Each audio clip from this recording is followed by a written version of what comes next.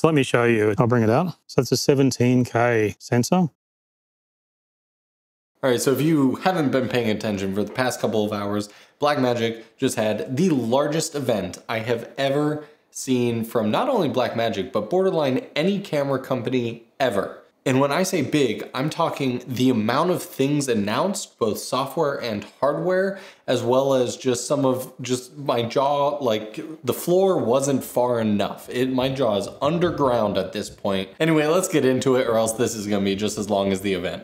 Gotta pull out the iPad for some notes here. All right, so first of all, broadcast. He spent a good amount of time on broadcast stuff. Now, I don't really cover broadcast stuff because that feels like a whole different world in my book, but it seems like a lot of really cool stuff. So if you're a fan of broadcast products, then congrats and let me know in the comments your favorite one that was announced. But then he got to DaVinci Resolve 19. Again, there's so many, and I'm going to have plenty of in-depth videos into DaVinci Resolve 19, both added to my DaVinci Resolve course, which is now partnered with Justin Porter, so you should go check that out, and there's gonna be a ton of stuff we add into there. But also I'm gonna be at NAB starting, I'm flying in tomorrow, and so I'm gonna be on the show floor. We're gonna be talking to Blackmagic. I interview them on Sunday, and so let me know what questions you have below about any of this stuff. And I will pass on the questions and ask them directly and get you guys some answers, so make sure you're subscribed.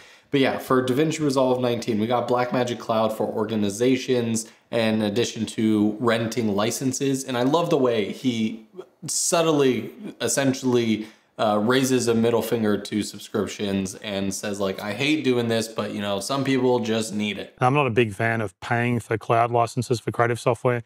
You know, it locks up the archive of your work unless you keep paying, but large customers need it. And that's really cool. That continues with the Blackmagic kind of just mantra of like, we want to make the best stuff for as little money as possible. The cut page, he went pretty in depth on later in the DaVinci Resolve 19 section, went way in depth into like this replay palette type thing, auto stingers, point of interest, more multi-source. That all was interesting. On the edit page, we got some enhancements to the text-based editing. So now you can transcript your video just like before, but you can much easier just have that panel open and essentially cut out your edit from that text. That's nothing necessarily new. We've seen that in other programs and we had a little taste of it before. AI speech to text transcription. I'm very excited to test out all the new audio features. The AI-based voice isolation. Literally this morning, I filmed some clips in a very big, giant room that was so echoey, and this is going to be the perfect test for these features. On the color page, again, a bunch of new stuff. I like the film look creator, that'll be interesting, ultra noise reduction. The feature I am most excited for on the color page, I think, is the color slice, because this will instantly look at your image and then look at all the various different colors. And, you know, and the place that I'm most keen to test out is literally there is a skin module. And because that's most of the time when I'm creating a look, and obviously it can mess with skin tones. And so having a very quick, easy access slider that allows me to adjust the hues, the saturation, the luminance of just the skin tones without necessarily having to make a bunch of masks, which already was pretty quick to do. IntelliTrack AI tracking was like everywhere. Again, they just put all the machine learning algorithms into DaVinci Resolve 19. And so this IntelliTrack is pretty much like, let's see, it's on the Fusion page, it's on the color page, I believe it's on the edit page somewhere. And I think it's really smart to, a lot of these features, Grant was like, these could be separate apps or separate plugins, but like just keep it all in Resolve and just make it the ultimate software pack, all-in-one software. So that's just a real quick look at DaVinci Resolve 19. You can actually download it now for beta 1. I just did. I have no idea in terms of stability. Literally it's downloaded, but I have not opened it yet, so proceed with caution as it is a beta. They also did release some new hardware for DaVinci Resolve 19, so now we have something in between the advanced keyboard and the speed editor. So now we have the replay editor. I do wish that it had custom keys. Like they're still missing one of these keyboard editors to have custom keys for those of us who like don't want to use a replay feature, but I would love to map those buttons to something else. And then what I'm most excited for is the micro color panel. So I love the color panels, obviously. And this new one is a fantastic price point. There's not a lot of color panels that are even sub $1,000, and this is just over 500 US. And the really cool thing is it's built with iPad DaVinci Resolve in mind. It has a little cutout in the back so you can easily place your iPad right there and just do your color grading, because the iPad has a fantastic monitor. It's the thoughtfulness. It's just so good. And it's also way more portable than all their other panels. So this is something that you pretty much could get, you know, a nice little case for, throw in a backpack. And if you just bring in an iPad and this little micro panel to like a coffee shop, get some color grading done, and you can be good. For video assist, that is one of the areas that I thought would be updated, and there is a small update. They basically just made them cheaper, which again, what other camera company goes like, hey, we were able to make this product more cost effective, even though it's been out for a couple of years? Like, every other company would be on the back end like, hey, we can make this for cheaper, but we're still gonna charge the customer the same, but not Blackmagic. All right, so now the fun part. Let's talk about the two new cameras that were announced. First of all, we have the Blackmagic Ursa Cine 12K. Grant set up this camera perfectly. He literally said all the things that we've been begging for years, which is we made our dream camera, put all the features that we could think of, and we did not care what the price point was going to be. I personally have said that on this channel and every video ever of like, please make a camera. We will give more money, it's fine. And so they put everything into this camera, and this is a thick boy. This is not the pocket line. This is borderline not even the Ursa Mini. I'd have to compare them side by side, but this is almost an homage to probably what the original Ursa wanted to be. The original Ursa was an insane camera that did not last very long and did not sell very well. It was huge. I think it had an essentially 11-inch, 10 or 11-inch iPad screen on the inside. It wasn't actually an iPad, but a very large screen on the inside. It had another screen on the outside for a AC or assistant camera. And here they've kind of added all that back in, just definitely more refined. We have a 5-inch, literally I'm getting all of the Blackmagic tweets right now. It's my wrist is just going off of their tweets because they announced so many products. Look at this, look at this. Literally, that is just all Blackmagic tweets. It's just all Blackmagic tweets right there. It's still going. Oh yeah, I forgot about the cloud store. See, the cloud store, this thing right here, I got the 8 terabyte. They came out with another like 24 and 48 terabyte model that's even faster. So yeah, forgot about that too. But anyway, there's a 12K. It has a similar body style to the Ursa Mini Pro, but everything has been more refined. So all of the buttons are now backlit, which is a huge plus. We've got a new 12K large format sensor. So this is an entirely new sensor. They say they've enhanced all the colors, 16 stops of dynamic range.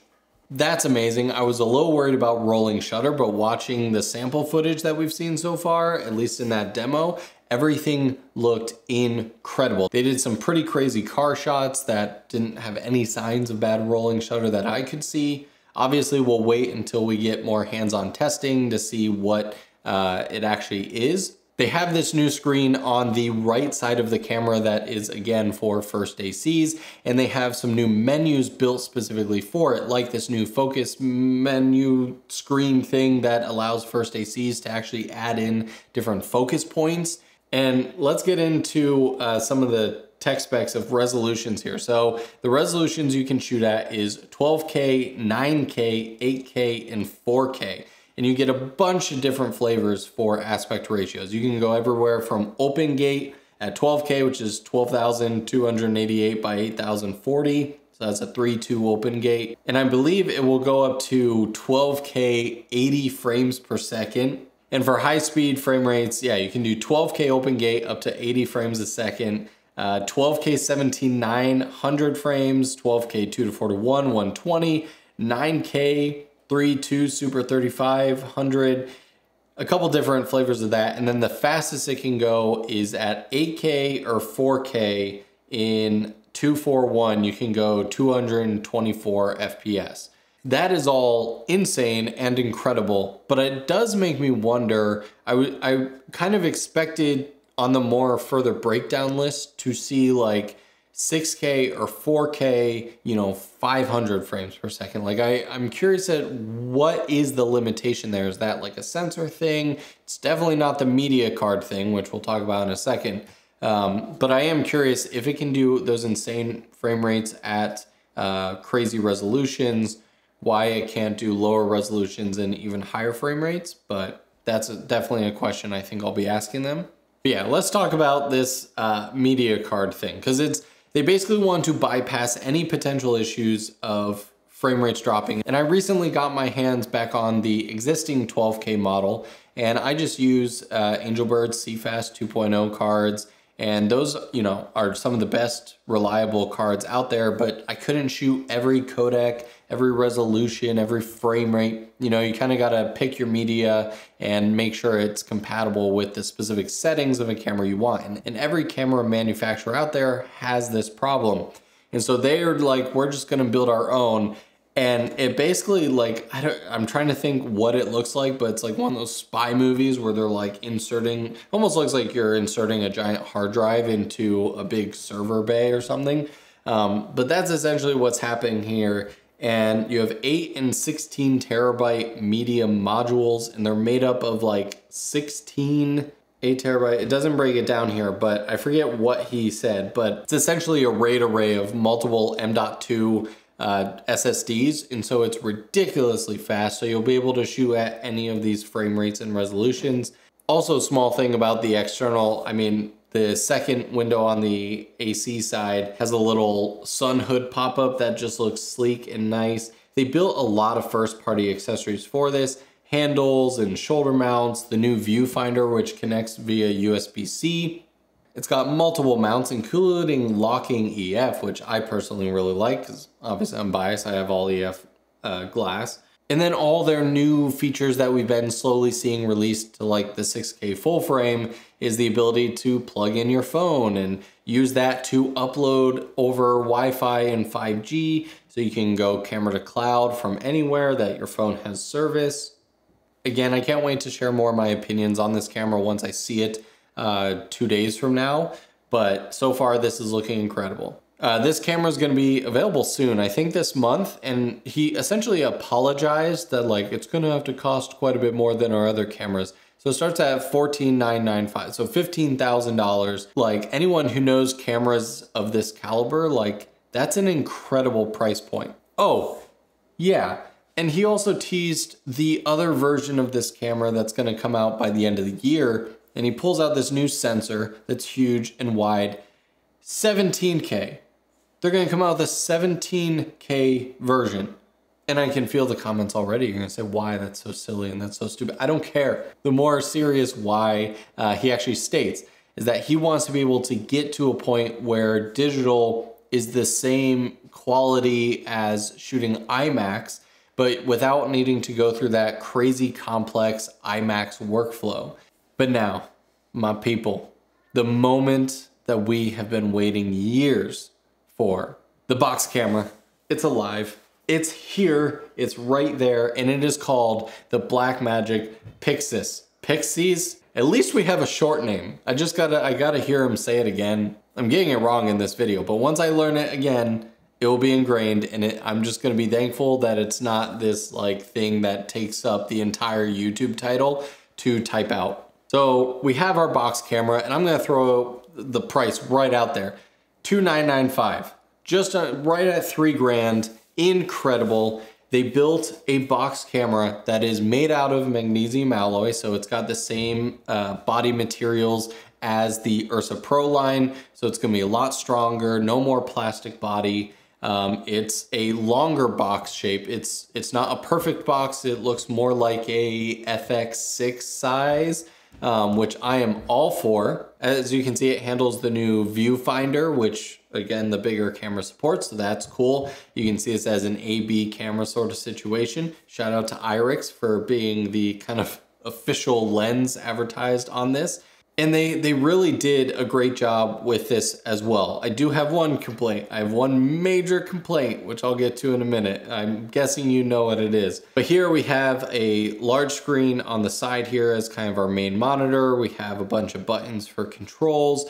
They really made this customizable. On the opposite side, they really left this to be customizable to your own liking. And I love that because you either have something that's gonna have like an airy rosette for rotating like handles. So I love that. Definitely gonna get like a right handle grip. You got some 1/4-20s and 3/8 mounting points, but they also have this interesting little mount that has straps.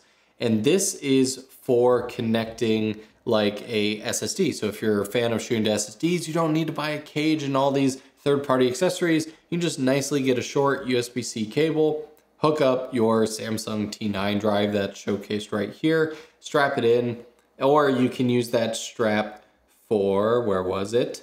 Your phone. Again, just like they announced with all the pocket cameras a couple of weeks ago, you can plug in your phone to the USB-C port and upload all of your clips to Blackmagic Cloud. And now you have a nice convenient place to connect in your phone. It also gives us a pretty good size for the camera itself, because that looks like a iPhone Pro Max. And so the body doesn't look, it's obviously taller. It's probably like this, but it doesn't look much longer at all. And so that's really cool.